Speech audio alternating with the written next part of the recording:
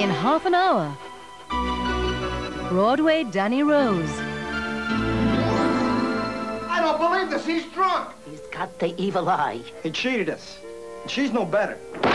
Woody Allen and Mia Farrow on the run from the mafia hitmen. Keep wriggling. Don't stop now. She betrayed me with him. Danny Rose. A town rebuilds itself in Afghanistan. The struggle against crack in Harlem. Reflections on a decade in India. And to start the series, a mother's survival in drought-ridden Africa. يملى الشفع ويملى مع البيت أمر حاصل تعب خلاص. An updated series of Global Report begins this Friday at 8:20 on BBC Two.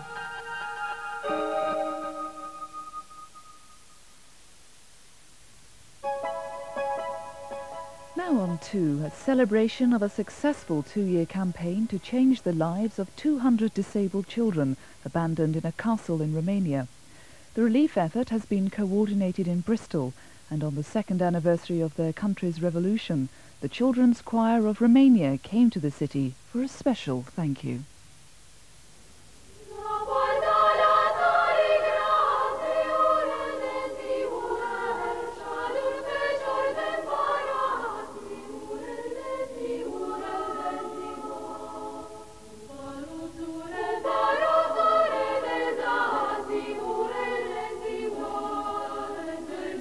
In a church in Bristol, relief workers hear a Romanian tribute to their achievements.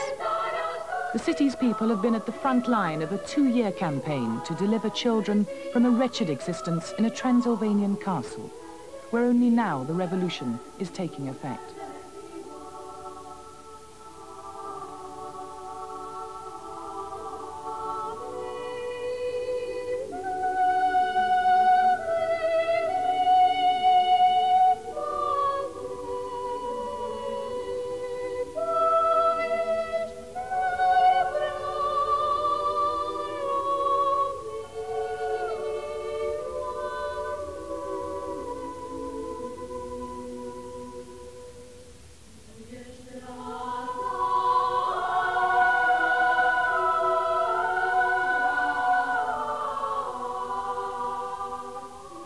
In the upheavals of Eastern Europe 2 years ago, Romania's revolution toppled a ruthless dictator and ended 40 years of communism. In the euphoria that followed, no one could predict the terrible secrets that were to be revealed.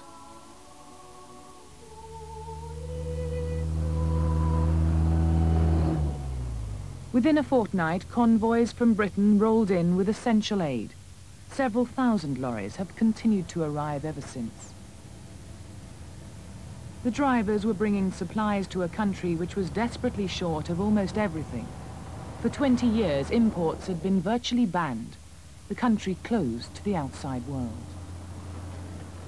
But it was a Transylvanian castle set above a remote village, which the Romanian authorities now acknowledge had the worst of conditions.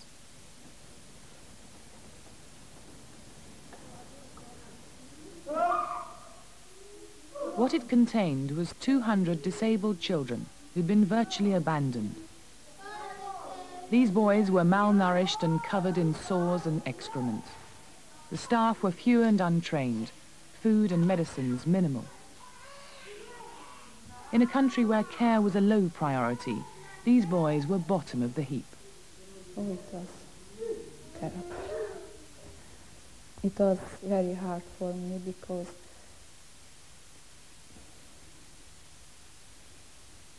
for my heart, when I see these children without clothes, without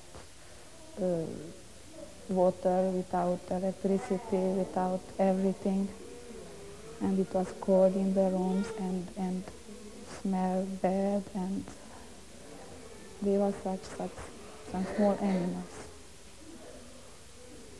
It was very, very hard. I think a week I just cry and I cry and I cry when I go home and I turn to my husband, look what I see, look what is it, look.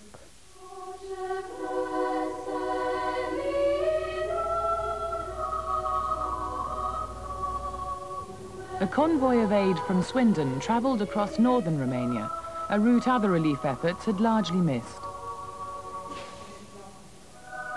The lorries found their aid was welcomed. In this village, people were glad to take the clothes and food on offer. Everyone was short of the most basic goods.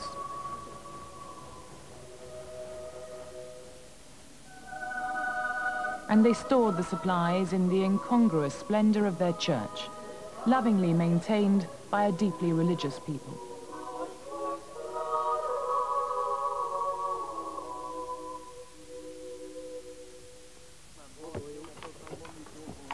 But it was at the castle that the convoys found their aid was most urgently needed. In those early, chaotic days, goods from the outside world were such a novelty and people so impoverished that villagers grabbed supplies, ignoring the needs of the hospital. Everyone wanted something for themselves.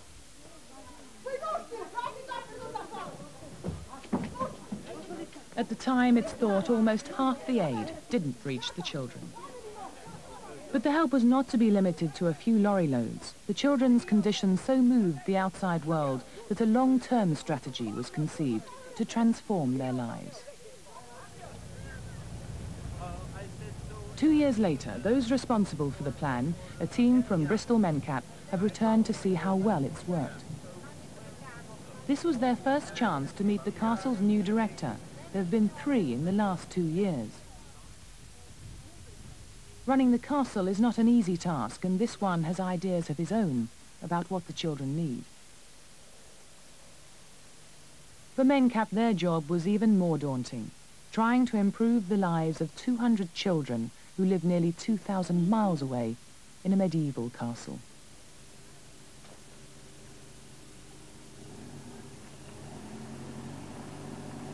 Also in the vans is a Norwegian delegation who've been fundraising in their country with the aim of building the children a new purpose-built home. It's their and Mencap's ultimate goal, to move the children out of the castle. All those coming back had worked at the castle in the past 2 years. Norwegian physiotherapist Per Josdal helped right from the start of the relief effort. Many of the children's bodies had become wasted through lack of use.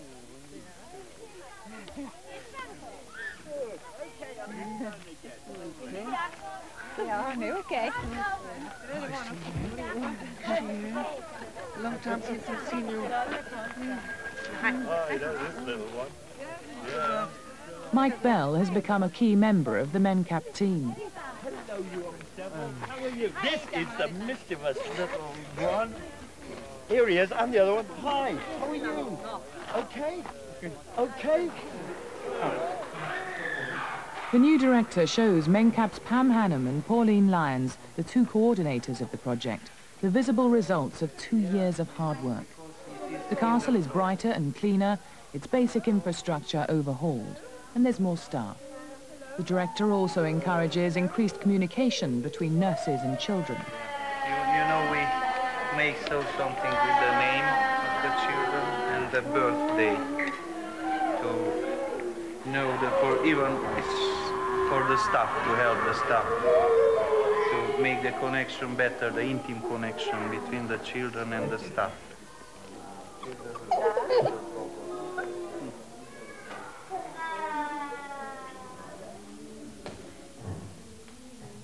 The contrast with the degradation of 2 years ago is remarkable. These boys, the most disabled, were also the most pitiful. Now the hospital looks much more like a place where children can live.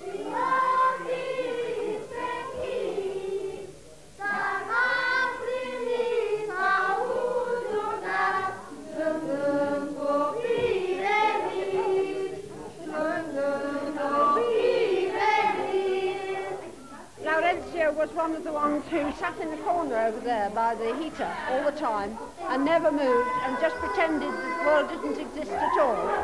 And now he walked across the room more or less by himself, and we've just been trying there. Very good, very good. Boom, boom. Here, hold the puppy.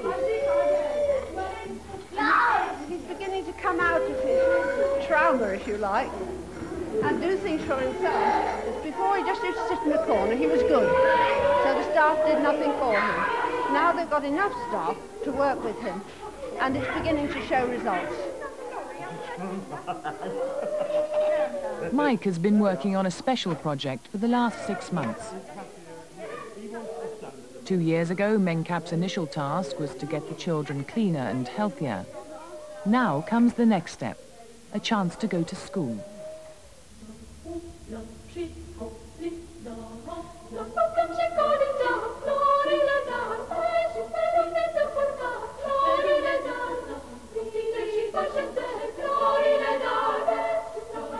This is the contribution from Mike and a group of Bristol Venture Scouts. They took an old, disused Bristol classroom and dismantled it, bit by bit.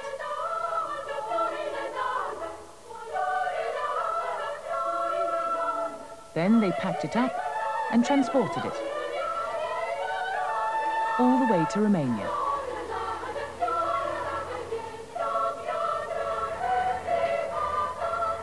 There they rebuilt it in the grounds of the castle and filmed its construction on their own video.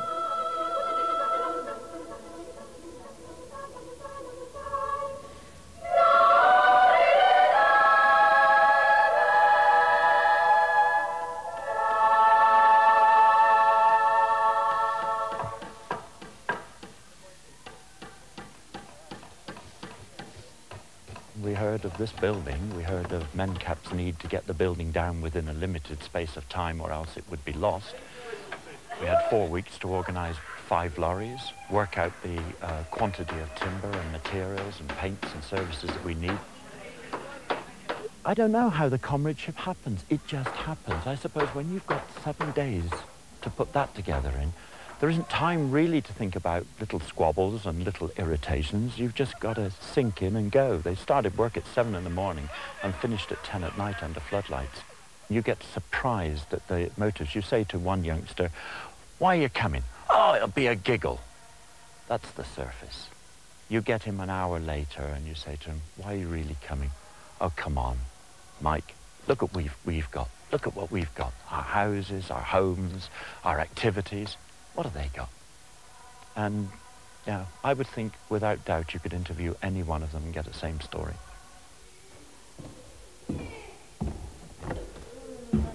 Do you like to come in? In the classroom, a group of teenage boys receive their first taste of education. If we can get the lads to sit down at their places. Away from the crowded castle rooms, they're the subject of special attention. The teachers are care workers from Cornwall, who've also been passing on their skills to the Romanian staff. Hello, Florin. Yanchi. The boys are the same ones who 2 years ago were left to fend for themselves in a squalid castle room. An image from Dickensian times, but it was happening at the end of the 20th century.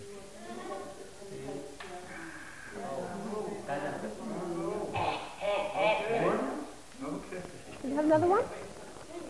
Which one are you going to have? Ah, Fermier. A lot of them were listless, lacked any energy, didn't seem to want to explore their surroundings. Many of them just sat and did nothing at all, which meant that their senses, the development of their senses, just hadn't happened. And many of them showed no initiative to explore their environment at all. They've responded very well. When we first brought them to the classroom 1 week ago, they spent a lot of their time just exploring the classroom because it was a new situation to them. They went round feeling things, the sorts of things you'd expect a much younger child to do. By the end of the week, we are able to get them to colour. We were able to get them to cut the various things they were colouring out and to actually glue what they had coloured on a piece of paper. And you see the results around the classroom because we felt it was important to put their work up and to show them that we valued what they'd done. One of the big aims of our teams has been to observe and assess the children with the Romanian staff in the knowledge that we know some of the children are not mentally handicapped, and this is what we found already. One crucial step in the development of care and education can be measured by these 4 boys, who've been taken from the castle and put into a special school in the centre of a large town. They're almost part of the community.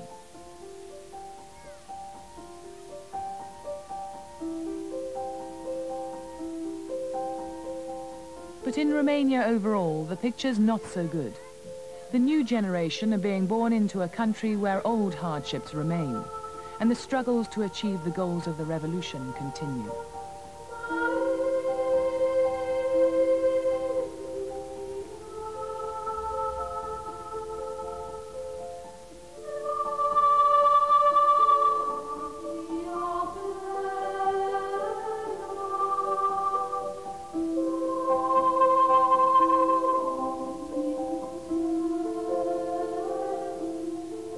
This Christmas, Romania still needs the convoys from Western Europe.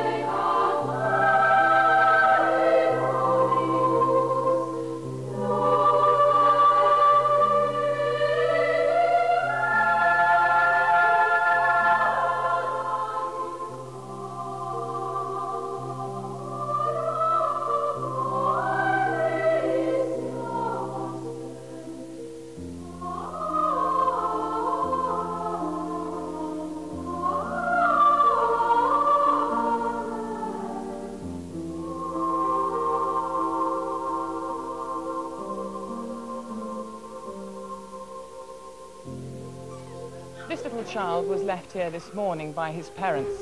He's 3 years old, but he can't walk or talk, and he's the size of a baby. He only got his place here because another child, a paralysed child, died. But it's much more unusual now for places to become free, and that's because the death rate has dropped dramatically. More often now, children are turned away. Tibor Moldovan, a gypsy child, now faces an institutional life inside the castle. He'd been on a waiting list to come here. His parents are poor with 3 other children. They couldn't cope with a 4th disabled child. They only have 8 family planning centres, and they, of course, are all in the big towns. So there is no access yet to family planning for people who live outside the main towns. And under Ceausescu, of course, the women used to have to be examined to make sure that they weren't, in fact, using contraceptives, that they were not having abortions. They were not allowed to have an abortion until they'd had 5 babies. It makes my blood curdle to think about it, that this policy was inflicted on this wretched country, and these poor women who had a fight to keep their children. They had to go back to work early because they were so impoverished that they couldn't afford to look after their children, and therefore they did tend to say, right, state has made me have children, you can look after them. And that is why the orphanages have got something like 130,000 children in them. These children have done nothing. They need support. And it is not their fault they were born. It was the fault of an insane system. But they're here now, and we really shouldn't make them suffer because of the disgusting policies of their elders.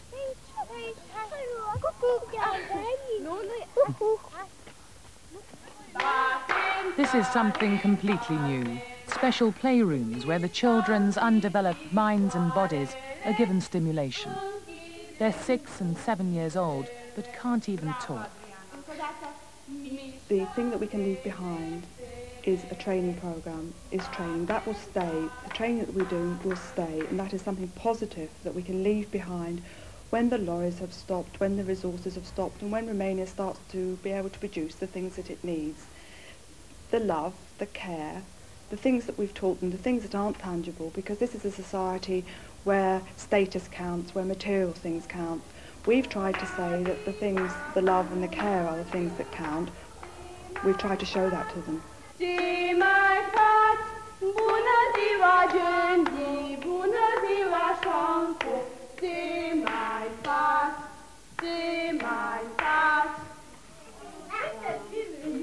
We started off getting the children clean and warm and fed because we're practical people, and people don't want to pick up and cuddle a child that isn't clean.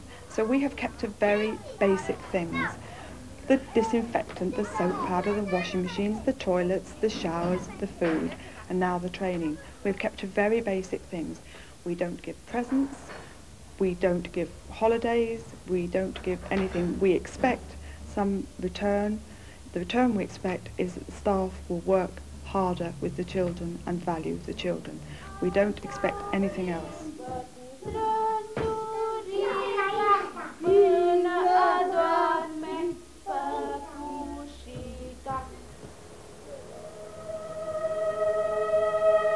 But the transformation of the children's lives is something that's remote from the minds of people who live just down the hill. On this day, hundreds of them, Romania's ethnic Hungarians, came to the castle grounds. Not to see the children, but to remember a great Hungarian poet.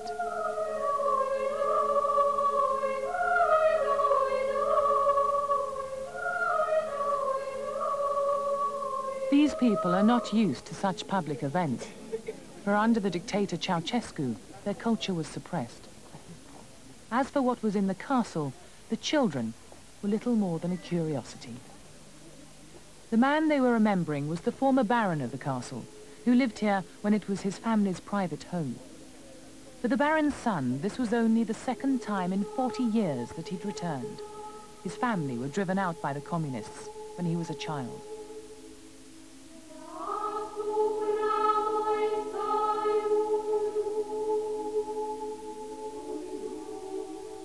Some of the castle children were at the ceremony too, but not a part of it. They sat on a bank, uninvited guests, overlooking the proceedings. For them, the crowds and ceremony were a strange affair, for it was the first time in decades that the public in any numbers had been allowed inside the castle grounds. Well, it was a very good home. It's a little bit big, but I think we had a lot of good moments we had in this castle, and we loved to live here. This was a center of the Transylvanian literature. Writers came here, and the actors, the painters, and it was a very good thing for us to see a lot of well-known people here. During the early part of the century, Bucharest was known as the Paris of Central Europe. For aristocratic and wealthy families, Romania, then a monarchy, was an essential stop on the grand tour of Europe.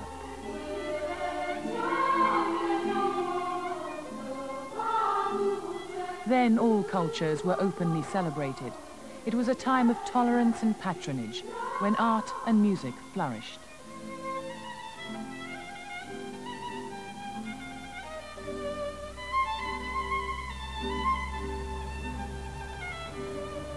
I was a child here, you know, so to see others with this condition, it's for me, of course, but it's a great thing that they had a home. But I think not this place, it's other one, something with color and with small little houses or something like this, I think. I don't know, I'm not a psychologist. This castle is not for these children, but it's for the cultural things or for hotel or something, but is like a Dracula castle, so it's not for children, no.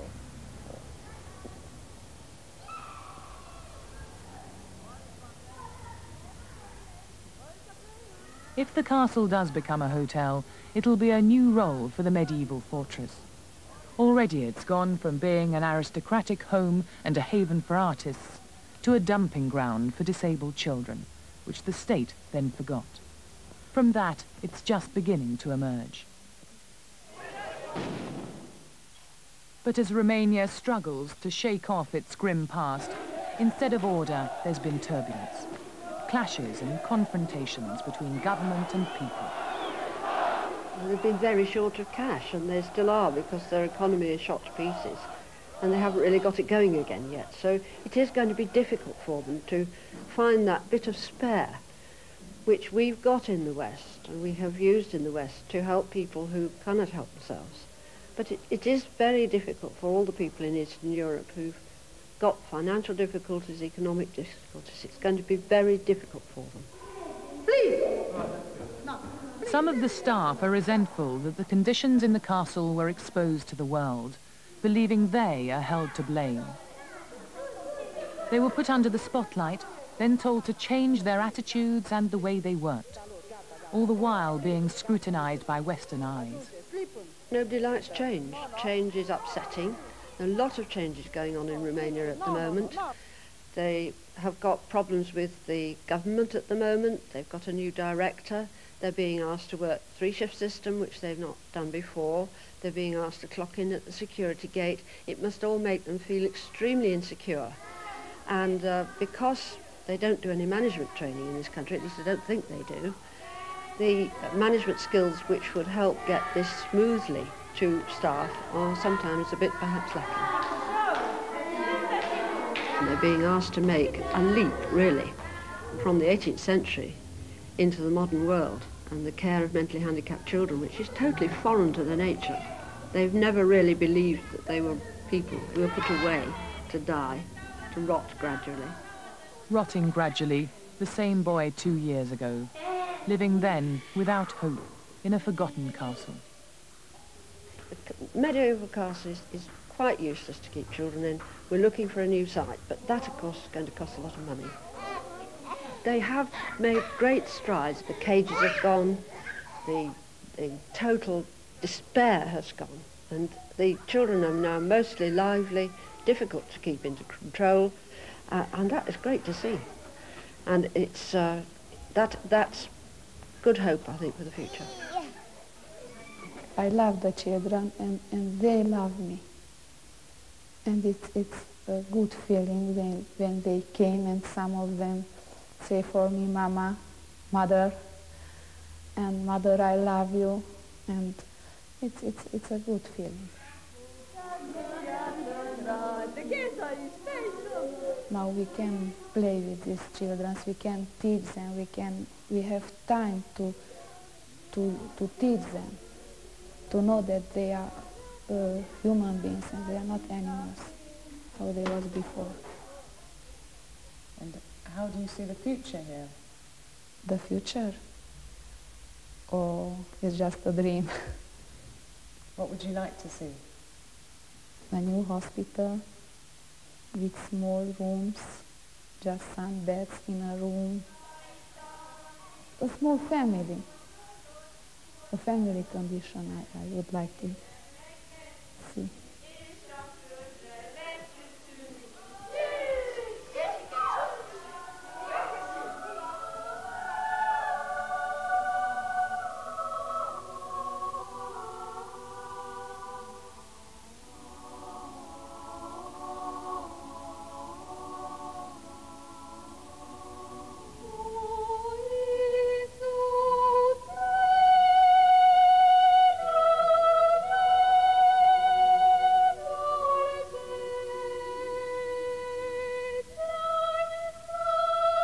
and Jim Keltner